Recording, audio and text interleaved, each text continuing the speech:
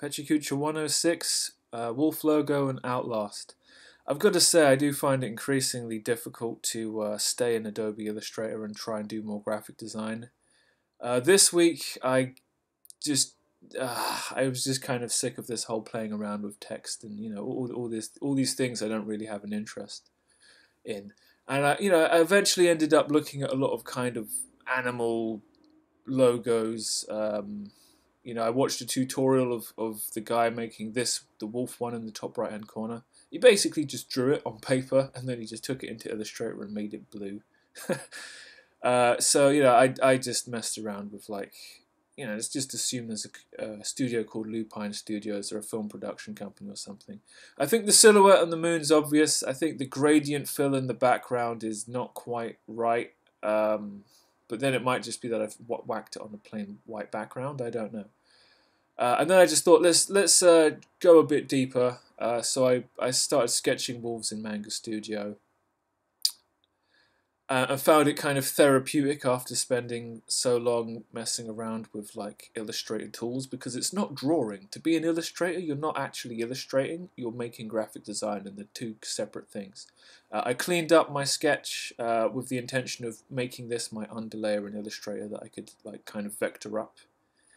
It's not, his mouth's a bit crooked and the ears are off, but this me, I'm not a precision kind of guy. I'm just trying to keep my head above water. So I took that image and then used it to kind of create a black silhouette upon which I would put all the extra stuff on top. The idea was to kind of layer white on top of black on top of white and then build everything up. So I lowered the opacity of the silhouette so I could kind of work through it. And of course in Illustrator I've got to break everything up by layer bit by bit because it's so easy for things to go wrong. So I was working on the eye, and the eyebrow and the outline of the eye are two separate things, two separate layers locked to make sure that the selection tools don't pick the wrong thing while I'm trying to edit them. I mirrored the eye, copied it. Then I moved on to the nose and the mouth, and there's just this simple thing of having the two parts of the upper mouth having a line that overlaps as it goes into the nose. That's the kind of thing that will mess you up in Illustrator because it wants to auto-correct and all kinds of stuff.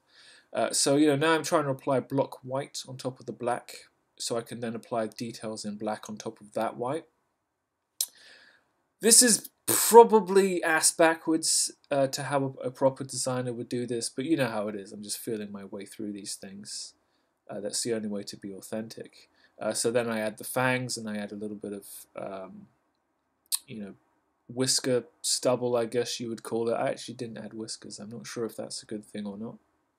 But I walked away from this when I was done, not when it was done. Illustrator will always probably be a frustrating experience. It just becomes less frustrating. I think I did the years last. By this point, I was thoroughly uninterested with preserving any degree of artistic, integrity. I won't say merit, but I was not interested in it being perfect. It was just a case of it being done. And this is the wolf, all layered up with some shadow and stuff. It's a lot of it needs redoing, but you know me, I don't redo. I walk away. But there's a good base there for a graphic wolf illustration. It's not the worst thing I think I've done in the last month in Illustrator.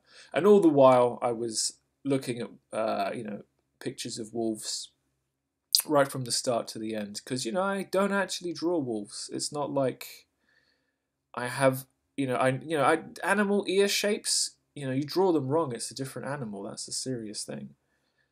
So then I added a kind of quite a thin font, because I feel like that's a kind of a trendy font for a production company. And then I just added a circle and then used the width tool to give it a bit of a line variance. And by this point, I thought about adding texture to the moon, but I just thought, fuck it, gradients didn't work. Let's move on. So Outlast, I'm still watching Let's Plays from the same guy who did the Enemy Within, the Evil Within Let's Plays, Survival Horror Network. brilliant game. I own it, but I'm too scared to play it, so I watched this guy play it. A journalist goes into a mental asylum to investigate wrongdoing by the staff. All of the plot is kind of explained in text dumps by either the journalist or he finds used documents in the facility. Discovering the narrative is a very good way to make the most of the video game medium. I'm a massive fan of that kind of thing. And this is what the disclaimer at the start of the game. Your only choices are to run, hide, or die. That's the last line. That's how you make a horror game. If you just give people shotguns and laser cannons, that it's not scary. You can have all the jump scares in the world, but horror should be psychological. It shouldn't just be things with finger knives. Outlast whistleblower. The journalist in the base game gets email from a guy who is the whistleblower, and this is this guy's story.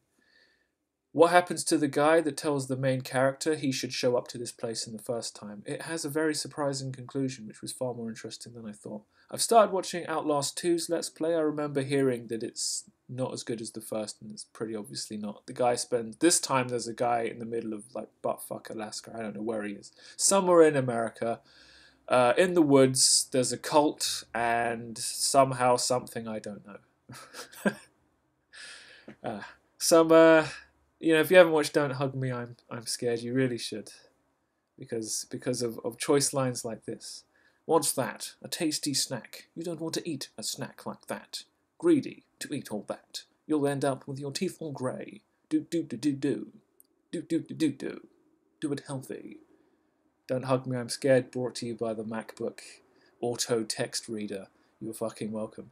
That's the end of Pecha Kucha 106, and I will see you next time.